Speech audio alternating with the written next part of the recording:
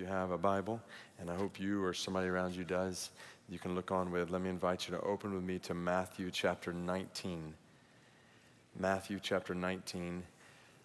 So a few weeks ago, I mentioned from Ethiopia that based on our Bible reading in Malachi at that time, and now readings this week and next week in Mark and Matthew, we would be diving into what Jesus teaches about two significant issues in our lives, marriage and money.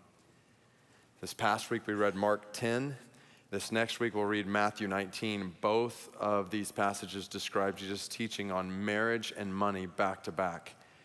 So today we're going to hear what Jesus teaches about marriage and divorce.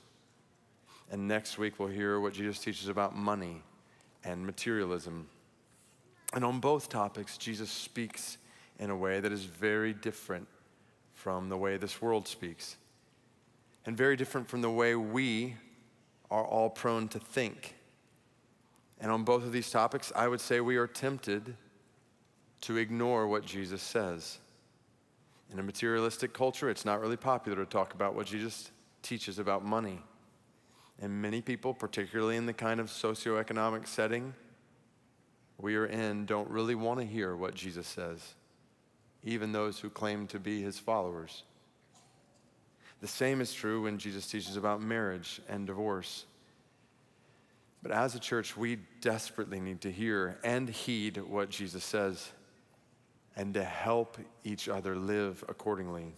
So we'll talk more about what that means for money next week, but for marriage today, if we don't talk together about Jesus' teaching on marriage and divorce, we won't be much help to each other when it comes to marriage in our culture. And sadly, I think this is often the case.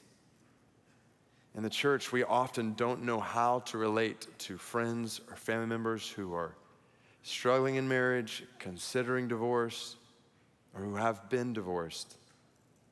And the result is a lot of people, even in the church, feel really alone in that struggle, or maybe even ashamed in that struggle.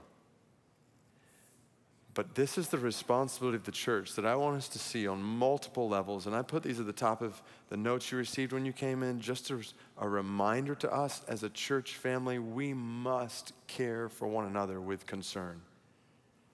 And this is what it means to be the church. We don't just sit in a service next to each other. That's not the church. We care for each other. We look out for each other. We serve each other. We help each other. We are a church family, which means that when a couple in the family is struggling in marriage, even contemplating divorce, we don't isolate them or ignore that struggle. We lay down our lives to care for each other. Even before struggles, like I need a church. I need men and women around me and Heather who will be so concerned about our marriage in such a way that if somebody sees me doing something that is unhelpful for my marriage, that they care for me and my marriage enough to talk with me about it. Like, I need that. We need that. It's what it means to be a family. We care for each other with concern. We encourage each other with truth, meaning we don't just share our thoughts or our opinions with each other. What we think, we share God's word with each other. In the context of caring concern, we open up the Bible together and we help each other see what God says for our good. So this is where we need to be really careful not to be a community that says we care for each other, but then does that by giving worldly counsel to each other, either ignoring the Bible or twisting the Bible to make it try to say what we think others want or others need to hear. That's why we need to dive in today to what Jesus says about marriage and divorce, because we want to be able to encourage one another with truth, not our thoughts, not our opinions. And as we encourage one another with truth, we comfort one another with love. What we're about to talk about in the next few minutes brings all sorts of emotions to the surface in so many different people. I know that even the mention of the word divorce is like opening a wound, maybe from the past, or maybe it's an open wound because you're walking through it in the present. Heather and I actually spent last night praying and weeping with a friend who's going through real struggle right now. And there are so many emotions that so many of you have experienced or maybe are experiencing right now. Sorrow, loss, disappointment, anger, regret, guilt, maybe all of the above and so much more. And I so want to be sensitive to that today. Like the last thing I want to do is make wounds worse. I really want to carefully apply the healing balm of the gospel to those wounds. And I want us to see the beautiful, radical, transforming, eternal implications of the gospel for marriage and divorce. And I want to help us as a church to be able to do that in each other's lives.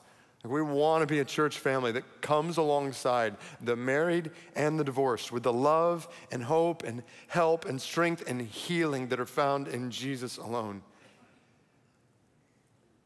To care for children who are affected by marital struggle or divorce in such a way that those children will be drawn to Jesus, not turned away from him. I want to say to every spouse who is struggling in marriage right now, who has experienced divorce, every child who has been affected by divorce, to anyone who has done anything in marriage that you are ashamed of, or whose spouse or parent has done something that maybe you are ashamed of. There is no shame here. Like we have all sinned. We have all been sinned against. None in any way better than another, which means we hurt with those who hurt, and we weep with those who weep, and we love as Jesus loves. So this is our responsibility before God and before each other. And in light of that responsibility, I want us to hear the words of Jesus and ask God to transform our thoughts around his truth and to cause our lives to be a reflection of his love in a world where marital struggle and divorce are realities. And quite frankly, every single marriage is under attack. And if you don't think yours is, you are fooling yourself. There's an adversary who wants to destroy your marriage. The Bible doesn't say, ignore the devil and he will flee from you. It says, resist the devil. He will flee from you. So let's hear Jesus' words. Matthew chapter 19, verse 1. We need to hear his word. When Jesus had finished these sayings, he went away from Galilee and entered the region of Judea beyond the Jordan. And large crowds followed him, and he healed them there. And Pharisees came up to him and tested him by asking, is it lawful to divorce one's wife for any cause? He answered, have you not read that he who created them from the beginning made them male and female? And said, therefore, a man shall leave his father and his mother and hold fast to his wife, and the two shall become one flesh. So they are no longer two, but one flesh. What therefore God has joined together, let not man separate. They said to him, why then did Moses command one to give a certificate of divorce and to send her away? He said to them, because of your hardness of heart, Moses allowed you to divorce your wives. But from the beginning it was not so. And I say to you, whoever divorces his wife, except for sexual immorality, and marries another, commits adultery. The disciples said to him, if such is the case of a man with his wife, it is better not to marry. But he said to them, not everyone can receive this saying, but only to those to whom it is given. For there are eunuchs who have been so from birth, and there are eunuchs who have been made eunuchs by men, and there are eunuchs who have made themselves eunuchs for the sake of the kingdom of heaven. Let the one who is able to receive this, receive it. All right, let's think together about the word of Christ. And I invite you to follow along in those notes that hopefully you received when you came in. Let's hear 4 truths, and then think about what Jesus' word means for our lives. Truth number 1. God created marriage. God created marriage. This is where Jesus starts. When he's asked about marriage and divorce, he says in verse 4, have you not read that he who created them from the beginning made them male and female and said, therefore a man shall leave his father and mother and hold fast to his wife, and the two shall become one flesh. So they're no longer two, but one flesh. So Jesus takes us all the way back to the very beginning of the Bible, chapter 2, where God creates man and woman, actually in chapter 1, and then brings them together in this union called marriage. Like, think about it. God didn't have to create us this way as men and women. He didn't have to create marriage this way as one man and one woman coming together in a one flesh union. But he does. And as he does, God defines marriage from the beginning for our good. So let me pause there in your notes, because I trust we realize we live in a country that officially denies this. For millennia, civilizations have accepted God's definition of marriage as an exclusive, permanent union of a man and a woman. And about 25 years ago, we reiterated that definition in our country across party lines, in what was called a Defense of Marriage Act. But then 6 years ago, our Supreme Court struck down key provisions of that act, and the way was paved for the redefinition of marriage across our country. In a way that one prominent professing Christian church leader said, this is a huge moment when lots of us are realizing that the old way of seeing things doesn't work. Our country, even professing Christian leaders among us, have said the old way, the way God defined marriage in the beginning, doesn't work. It is appalling audacity to come along thousands of years after God created and defined marriage, 2,000 years after Jesus reiterated that definition, and to say in the last 6 years, we've discovered God's ways don't work and we have come up with something better. And to say that while professing to be a Christian, God help us. From the beginning of creation, God has defined marriage for our good, so let's trust and submit to his word.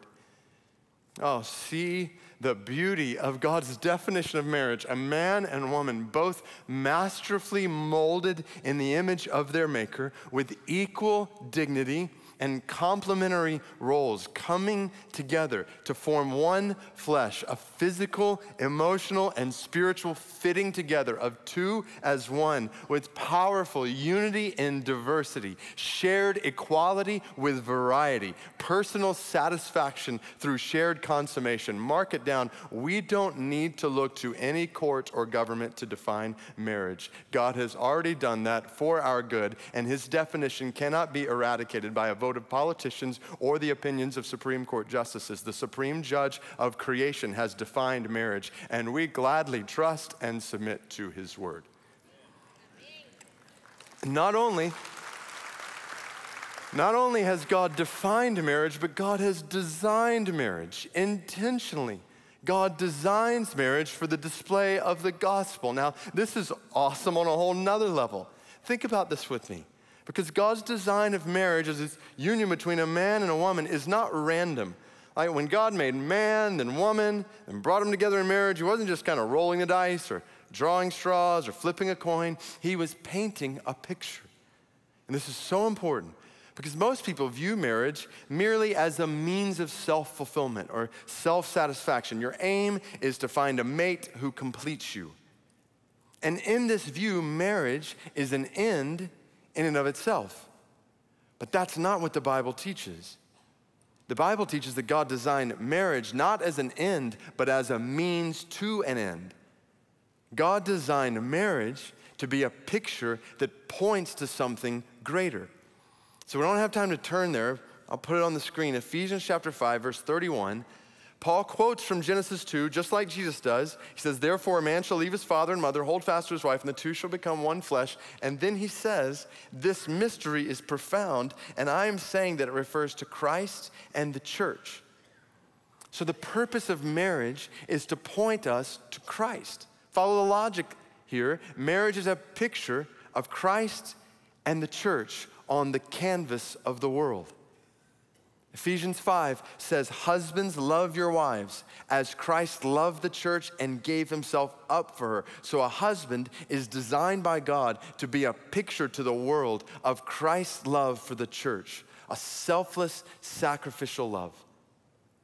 And Ephesians 5 says, as the church submits to Christ, so also wives should submit in everything to their husbands. So a wife is designed by God to be a picture to the world of the church's love for Christ, a joyful, submissive love. And when this happens in marriage, the world will see a picture of the gospel.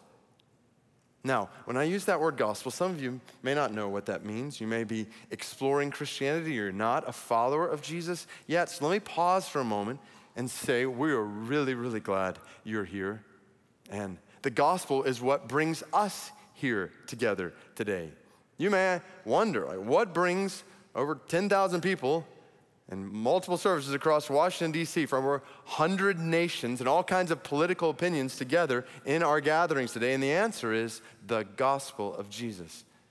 The good news that every one of us has been created by God for a relationship with God, the one true King over all creation. But we have rebelled against God as King. Not just in our understanding of marriage, but in so many other ways. We have all turned from God to all kinds of idols in this world, namely ourselves. And we deserve separation from God forever, eternal death. But the good news is God loves us. And God has not left us alone in our separation. God has come to us in the person of Jesus. Jesus is the long-awaited King in the flesh who came to live a perfect and powerful life of no sin and then to lay down his life to pay the price for our sin. That's why Jesus died on the cross, to pay the penalty for our rebellion against God, your rebellion, my rebellion against God. And then the good news keeps getting better because Jesus didn't stay dead for long. 3 days later, he rose from the grave in victory over sin and death so that anyone, anywhere who trusts in Jesus will be forgiven of their sin and brought back into relationship with God forever. That means God is calling people from all nations, including you today, not just to say you're a Christian or to go to church. That's not what it means to be a Christian. To be a follower of Jesus means you renounce all other gods, idols. You declare allegiance to Jesus as the Lord who gives life. Please don't miss what this means. Like, God has brought you here today because God loves you. And God desires a relationship with you. And God has made that possible through Jesus. So I invite you, I urge you to receive God's love today, to declare allegiance to Jesus as Lord, and to be reconciled to relationship with God.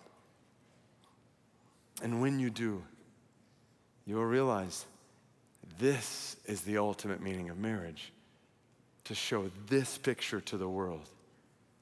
Oh, see it, church. I told you marriage and mission are connected together. God designs marriage for the display of the gospel. So church, let's show his love to the world in our marriages. Last week, I was preaching down at Arlington at our 5 o'clock gathering. And afterward, Eric, our campus pastor there, and a few others and I met with about 15 Muslim men from Morocco who were in our worship gathering. These men are professors in Islamic teaching across Morocco in universities. And God brought them to us last week. And we're sitting around and they were asking questions about marriage.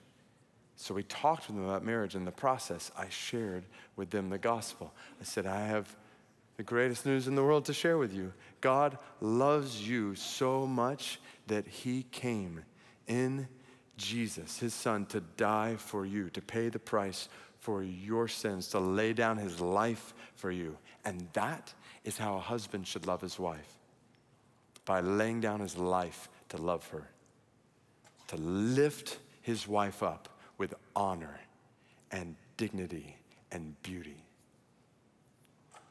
And we gladly submit to and follow Jesus, not because we have to, but because we want to. And that is how a wife is designed to love her husband. I have yet to meet a wife who didn't want to follow a husband who selflessly and sacrificially loved her. So let's show this picture to the world. Husbands today, let's realize what's at stake here.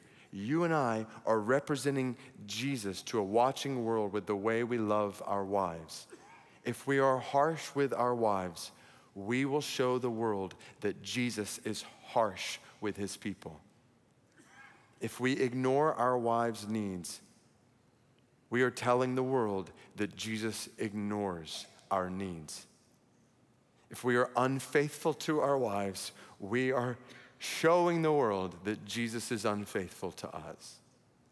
Husband, what picture of Jesus are you giving to the world with the way you love your wife? Similarly, wives, what picture are you giving to the world of what it means to follow Jesus? If you disrespect your husband, you show the world that Jesus is not worthy of respect.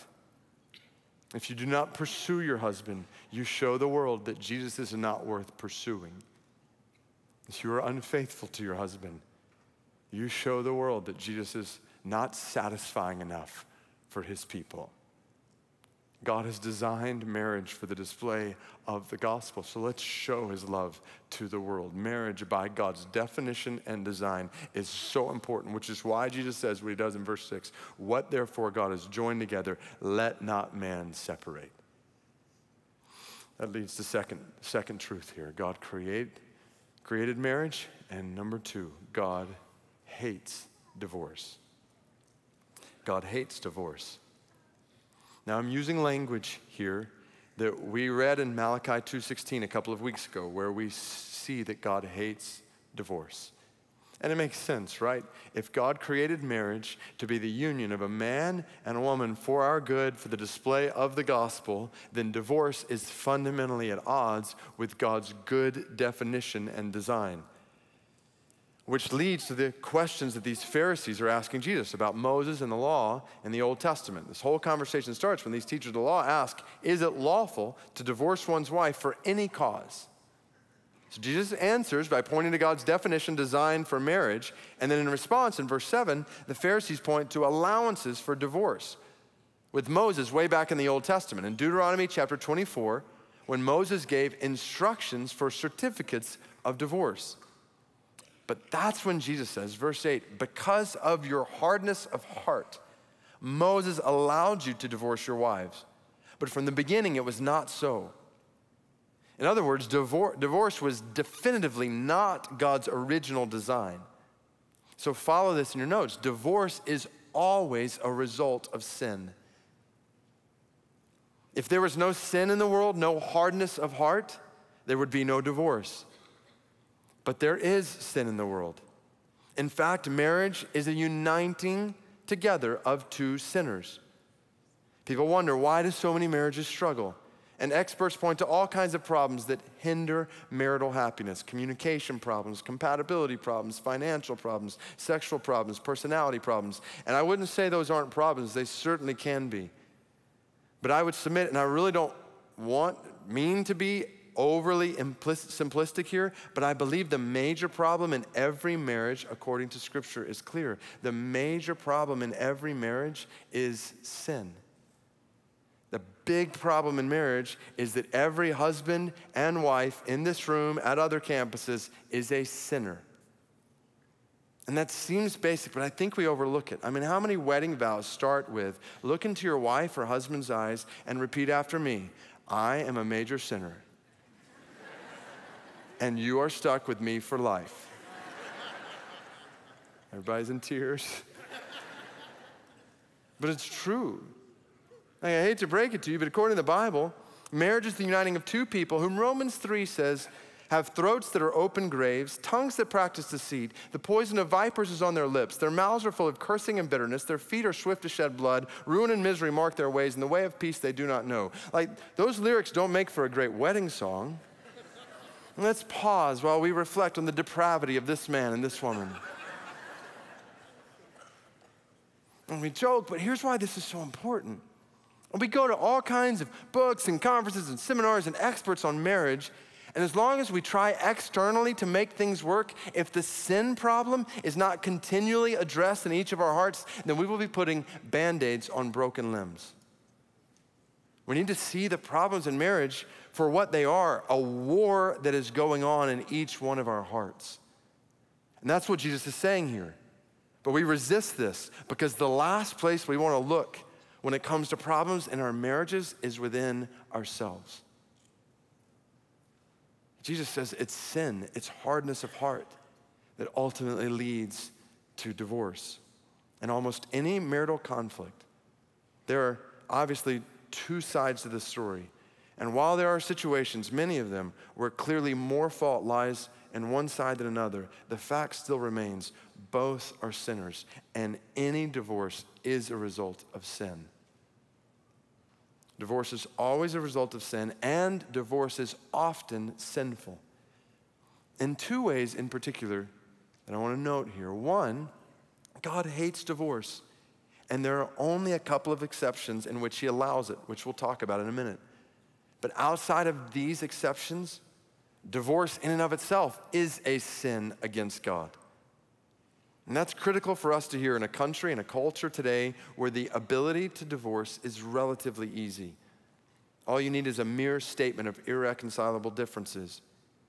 You can get divorce online pretty cheaply and quickly from your phone, which is why we desperately need to stop and ask, when does God allow divorce?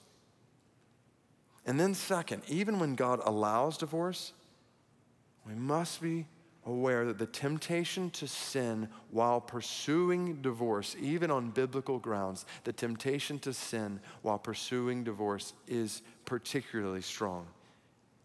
It is very hard to go through a divorce process, even one for biblical reasons, without sinning. For example, your spouse may have committed adultery against you, and I do not presume to know the depth of hurt and anger and sense of betrayal and all the emotions that go with that are pure before God. But I do know that there is an adversary who wants to take those emotions and turn them into malicious speech or deep bitterness that will eat at your soul. And I want to exhort you to guard against these and other temptations. It's really hard to do, really impossible to do without Jesus. But he is with you. The one who is betrayed to his death is with you. Every step of the way, he knows how you feel, and he wants to help you. He wants to help you avoid responding to sin with sin. Divorce is often sinful in many ways. So when is divorce not sinful? When does God allow it? That leads to the third truth. As a result of sin in this world, hardness of heart, Jesus teaches us that God regulates divorce. Meaning, though divorce was not a part of God's design for marriage, passages like Deuteronomy 24, which is being referenced here, then Matthew 19, which we've read, and 1 Corinthians 7 later, all make clear that the Bible acknowledges the reality of divorce. And in these passages, God gives us certain regulations concerning divorce. Regulations, not suggestions. This is not God giving us truths that are open to be added to or taken away from by pastors, counselors, lawyers, or anybody else in the 21st century. God doesn't give us suggestions to be considered. He gives us commands to be obeyed for our good. God, in his word, gives us two potential biblical grounds for divorce. One here in Matthew 19, and then the other in 1 Corinthians 7. So here in Matthew 19, we have this conversation between Jesus and the Pharisees. And the Pharisees put this quote from the Old Testament from Deuteronomy 24 before Jesus, trying to trap him. Because there were different schools of thought in first century Judaism about what might allow for divorce. One school of thought believed that a man could divorce his wife if she had committed any type of immodest behavior or sexual immorality. The other school of thought, which was a more dominant school of thought, interpreted Deuteronomy 24 much more broadly, saying that divorce was possible whenever a wife did anything displeasing to her husband, which basically led to men divorcing their wives for just about any reason. So that's what the Pharisees are thinking. And Jesus says to them, I say to you, Whoever divorces his wife, except for sexual immorality, and marries another, commits adultery. So Jesus puts on the table here one ground for divorce in Matthew 19, adultery. And there's some debate even about what that means, because the word for sexual immorality that Jesus uses here is porneia, which is a word that's used to refer to all kinds of sexual sin in the Bible. But in the context of this passage, where Jesus has just referred to this one flesh union of marriage, the picture seems to be one of a spouse who violates that one flesh union. That is a serious violation, not only against the spouse, but against God. And this exception makes sense in light of what Jesus has already explained when it comes to the one flesh meaning of marriage. Adultery, in defiance of God, places another person within that union. Adultery demeans, shames, abandons a husband or a wife for selfish gain. And such sexual immorality, Jesus says, is extremely serious and is grounds for divorce. Now, you look in the Old Testament, and adultery was punishable in the Old Testament by stoning.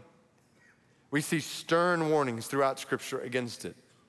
In fact, let me pause here, because I assume in light of the number of people who are gathered right now in this room and other campuses, there are men and women here today who in your mind have flirted with adultery, thought about adultery, stepped an inch toward adultery, maybe on the verge of adultery right now. Some, I'm assuming, are involved in an adulterous relationship right now. So if adultery is anywhere near you right now, even in the recesses of your mind, in ways that you have tried to cover up, I urge you to hear Proverbs 7. It describes a man wandering after a woman, not his wife. The Bible says, with much seductive speech she persuades him. With her smooth talk she compels him. All at once he follows her, as an ox goes to the slaughter, or as a stag is caught fast till an arrow pierces its liver. As a bird rushes into a snare, he does not know that it will cost him his life. Oh, sons, listen to me and be attentive to the words of my mouth. Let not your heart turn aside to her ways. Do not stray into her paths, for many a victim as she laid low, and all her slain are a mighty throng. Her house is the way to Sheol, going down to the chambers of death. Oh, hear the word of God. Men and women, run, run, run. You are like a cow going to the slaughter right now.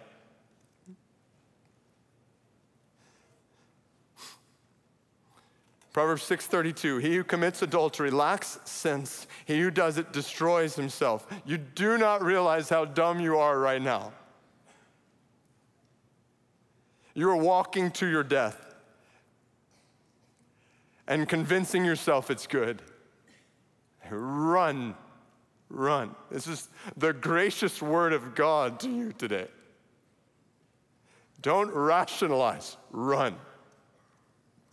Don't flirt with it, flee.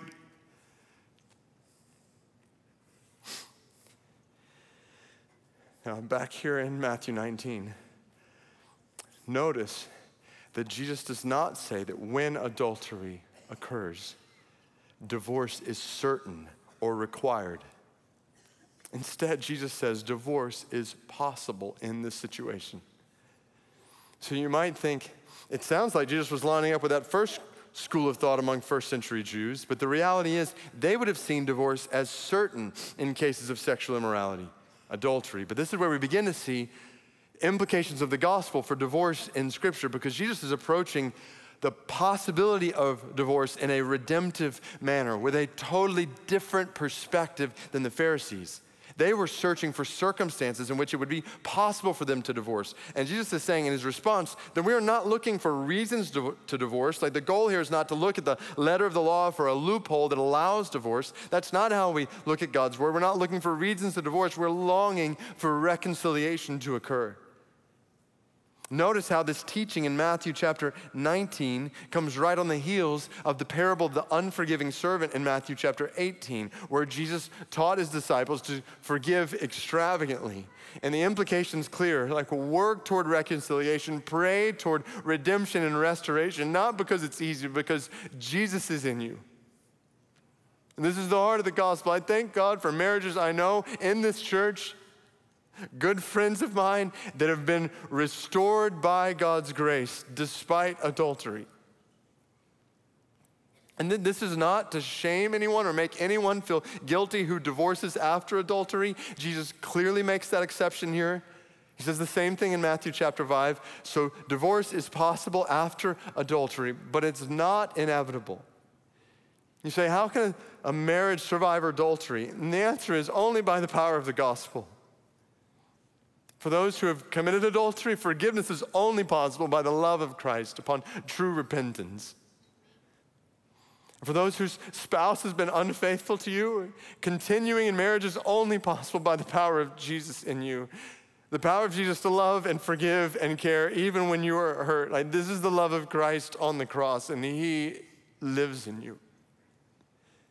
And I want to be careful even here, because there's so many different circumstances in so many different lives.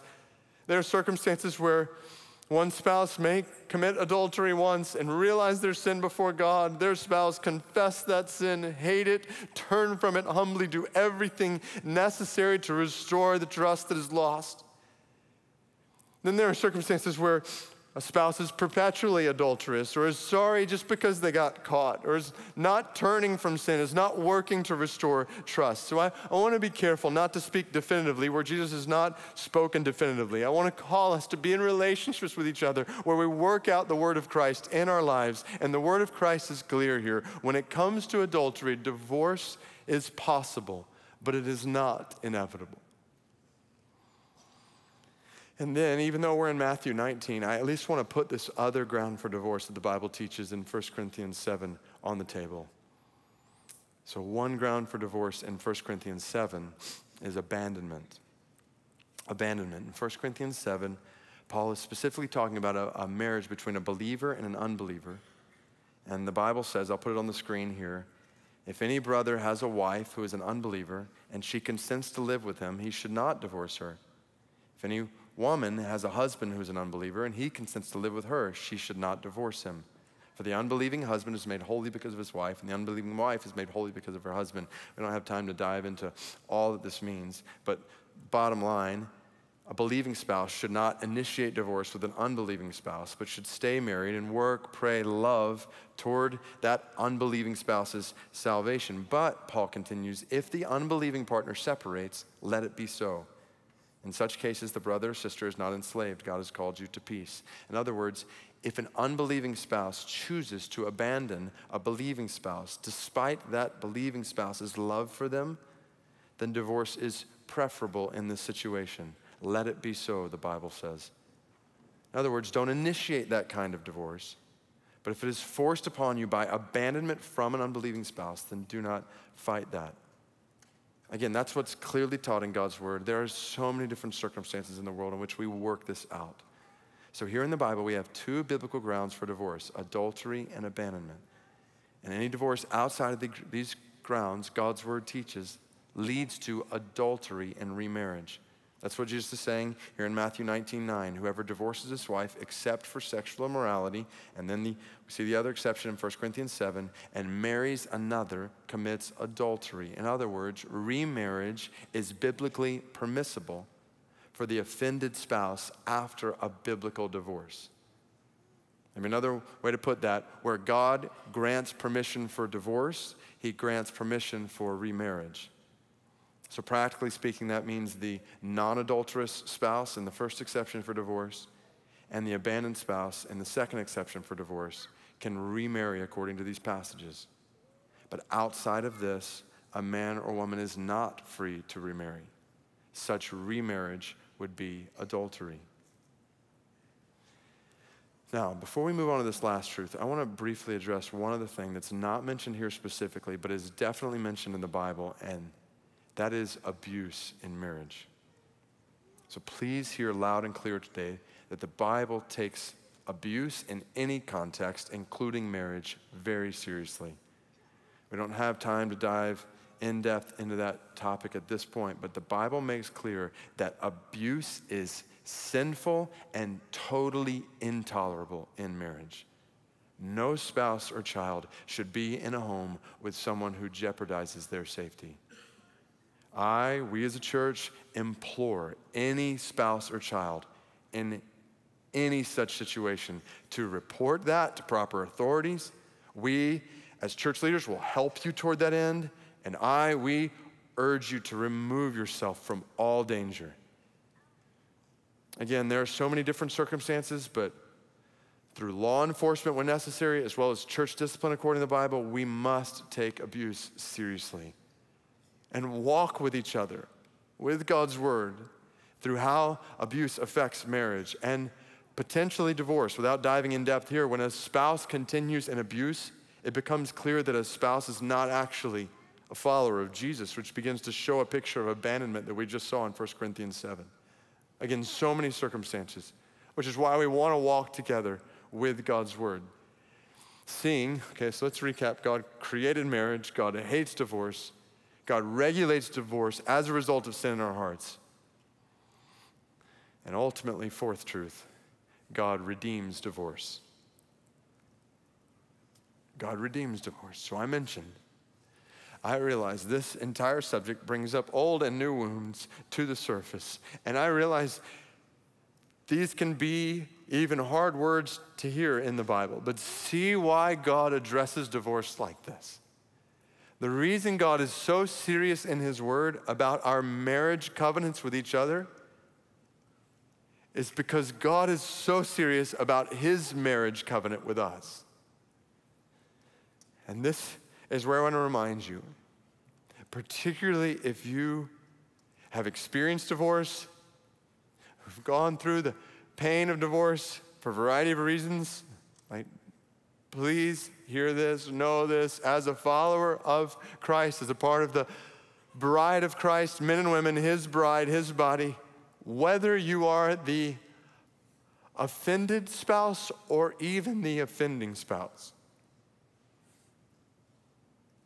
If you have sinned, you can find hope here. Or if you have been sinned against, you can find hope here. In Jesus, I want to remind you that in Jesus, he is always forgiving and he is always faithful. Even if the marriage covenant in your life was broken in the past because of your sin or your spouse's sin, know this: the ultimate marriage covenant is still firmly intact.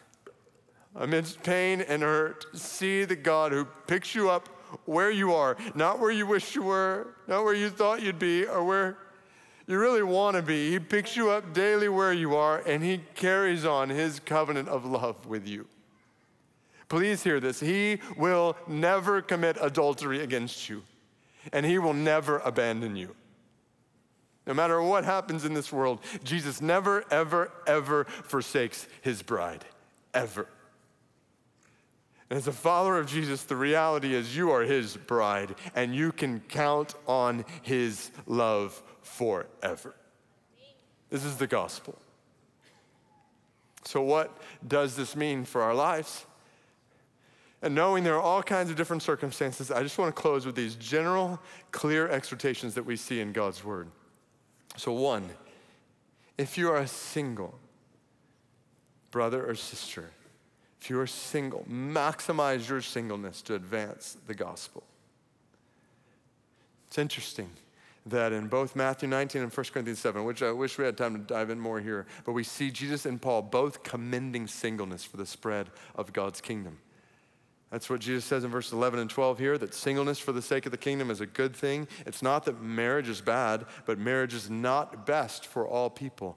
which is significant to hear because we sometimes have the idea that we need to be married in order to live a complete life. But that's just not true. Jesus was the most complete man, most fully human person who ever lived, and he was not married.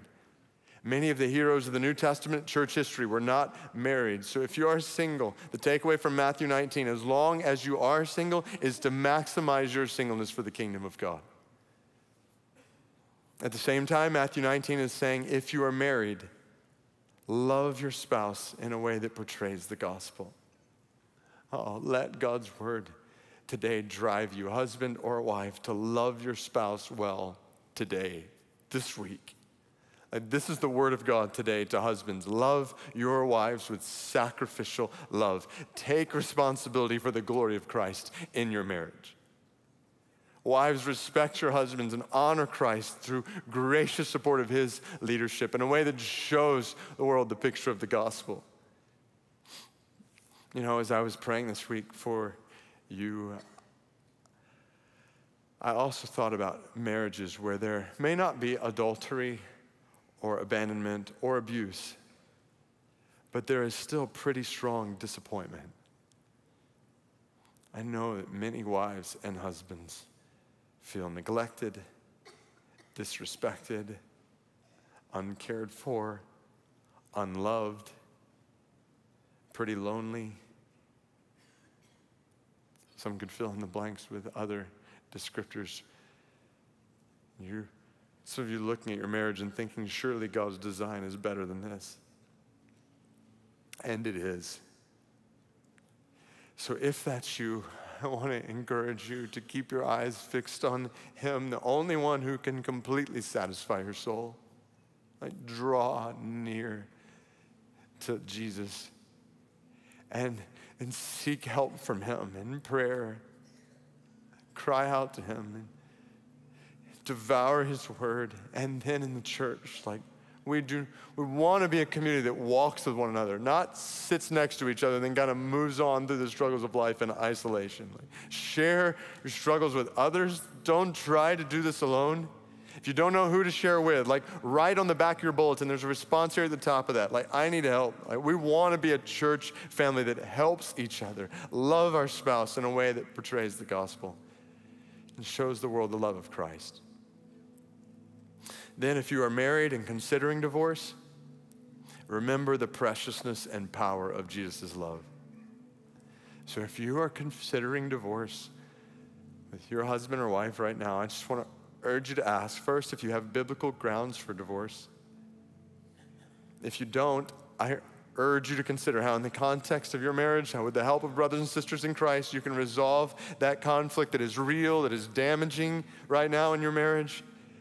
Knowing that is only possible.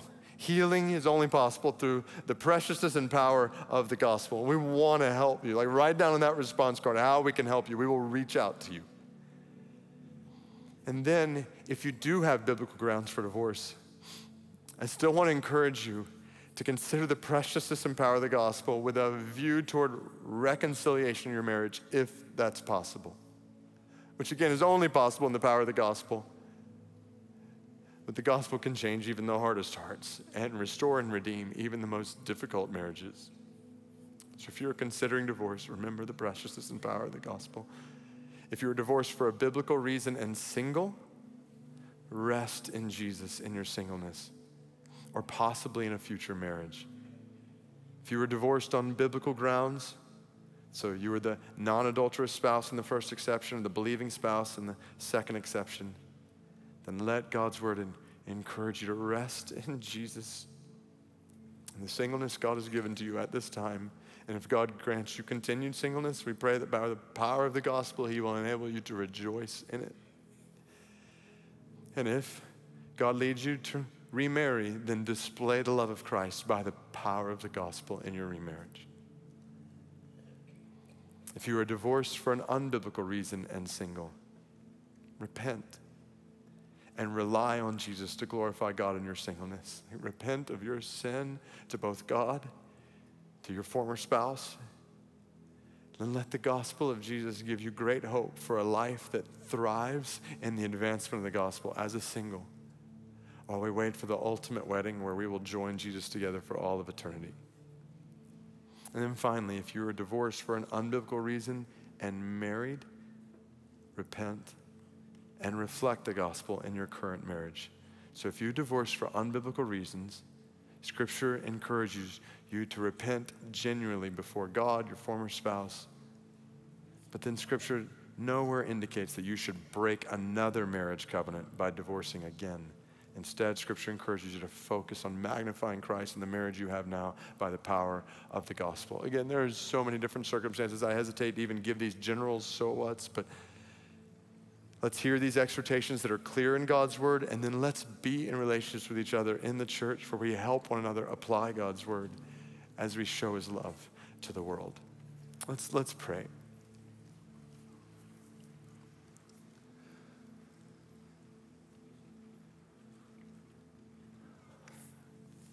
Oh God, you alone know what is going on in every single mind and every single heart right now. Wounds that are open, questions that arise, emotions that are felt, thoughts running through minds. So Jesus, I just pray that you would show yourself sufficient for all those. That your strength would be sufficient in weakness, that your truth would overcome lies, that your peace and healing and joy and hope would overcome despair and confusion and hurt and pain. Jesus, we hate sin in this world. We hate sin and all of its effects. And we praise you for coming to conquer it. We praise you for coming and being betrayed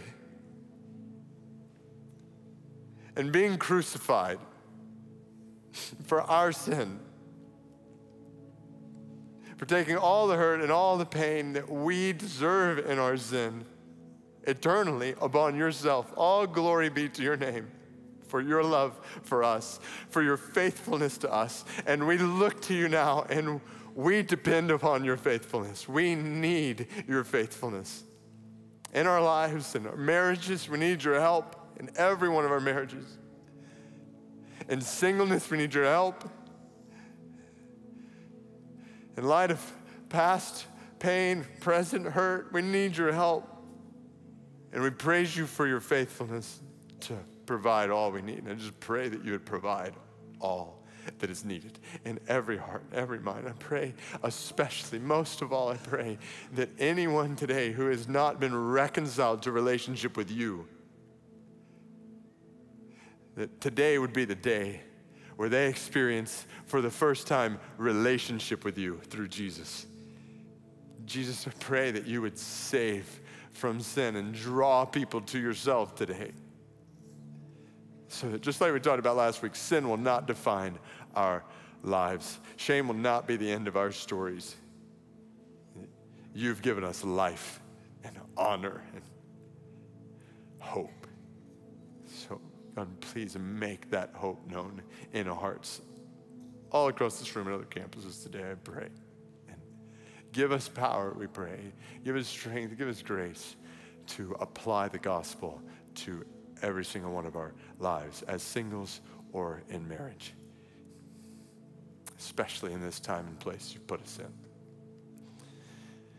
Help us to glorify you and show the gospel to the world. In Jesus' name we pray. Amen.